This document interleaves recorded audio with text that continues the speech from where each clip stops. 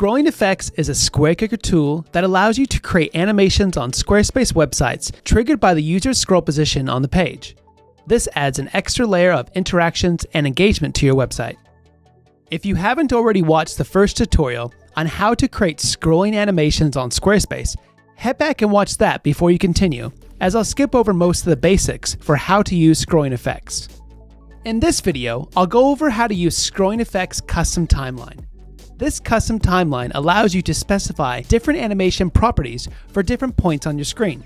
This allows you to create multi-stage animations that change over the course of a user's scroll position.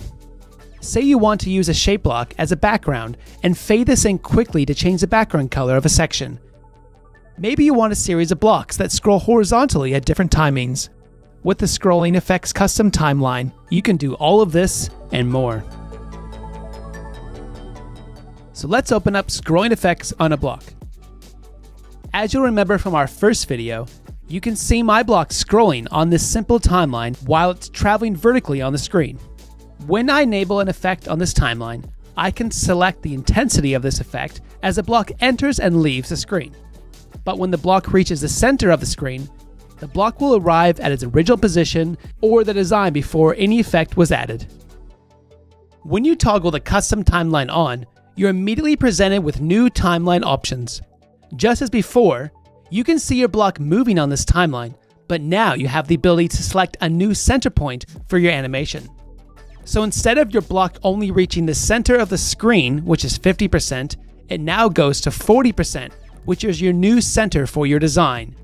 And you can pause the center point for as long as you want. In this example, the center animation for my block is now between 40 and 60% of my screen. You can also choose on your timeline where your block's animation starts and ends.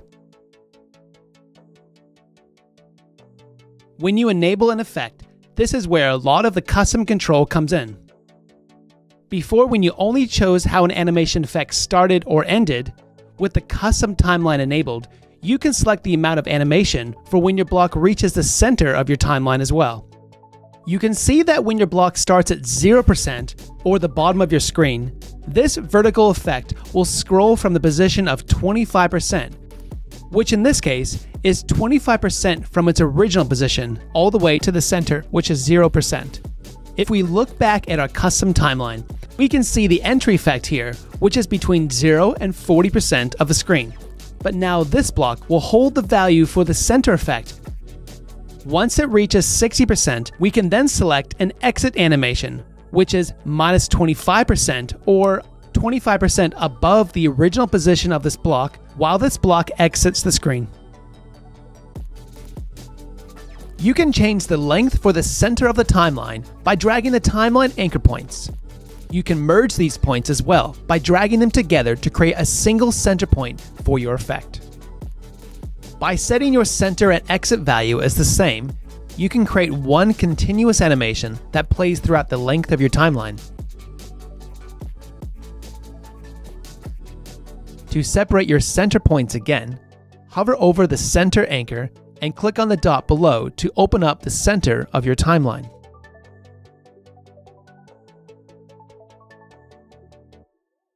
For this design, I'm going to set a vertical motion effect with an entry of 25% and an exit of minus 25% and leave my center value at 0. I'll also enable the opacity effect and bring the opacity down to 0%. This is so that my image fades in, but then as it leaves the screen, I want to keep the opacity at 100% for my exit effect so it doesn't fade away. And now I want my next block to have this same animation as well. But instead of recreating this again on the block below, I'm going to turn this into a preset. I'm going to call this preset Parallax Scrolling Slow. I want to make my next 3 images similar, but it moves slightly faster.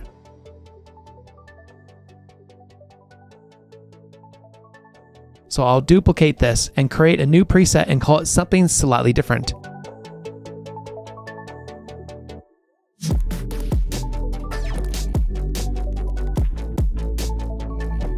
Once I've modified my preset, I can now quickly head to my other blocks and apply this preset to them as well.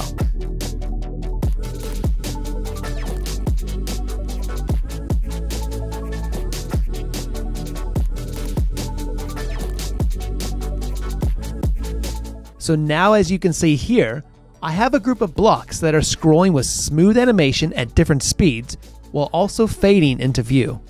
Now it's your turn. With the power of scrolling effects at your fingertips, you can bring your designs to life and create next-level interactive websites that would otherwise only be possible with hours of complex code. The only limit is your imagination, so let SquareKicker open up your ideas and explore a whole new way of design.